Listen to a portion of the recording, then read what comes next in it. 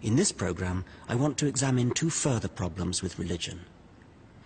I believe it can lead to a warped and inflexible morality, and I'm very concerned about the religious indoctrination of children. Time to question the abuse of childhood innocence with superstitious ideas of hellfire and damnation. I would rather for them to understand that hell is a place that they absolutely do not want to go.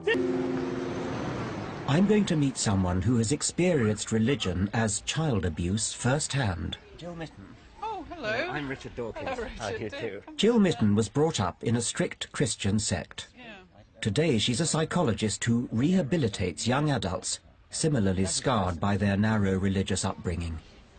They need to be allowed to hear different perspectives on things. They need to be allowed to investigate. They need to be allowed to develop their critical faculties so that they can take a number of different viewpoints and weigh them up and decide which one is for them.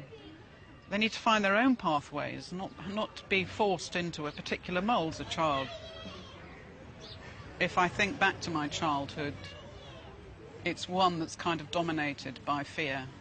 And it was a fear of disapproval while in the present, but also of eternal damnation. Do they get taught about hellfire and things like that? Absolutely. And to a child, images of hellfire and gnashing of teeth are actually very real. They're not metaphorical at all. Of course not. No. If you bring a child up and discourage it from thinking freely and making choices freely, then that's still, to me, that is a form of mental abuse or psychological abuse. Or if you tell a child that when it dies it's going to roast forever in hell. That is abusive, yes. What do they tell you about it? I mean, what happens in hell? It's strange, isn't it? After all this time, it still has the power to affect me when you ask me that question. Hell is a fearful place. It's complete rejection by God. It's complete judgment. There is real fire. There is real torment, real torture.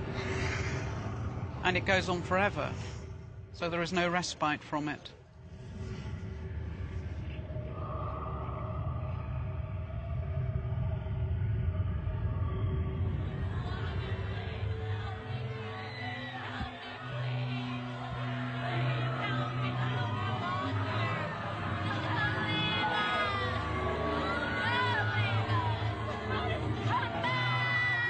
It's deeply disturbing to think that there are believers out there who actively use the idea of hell for moral policing.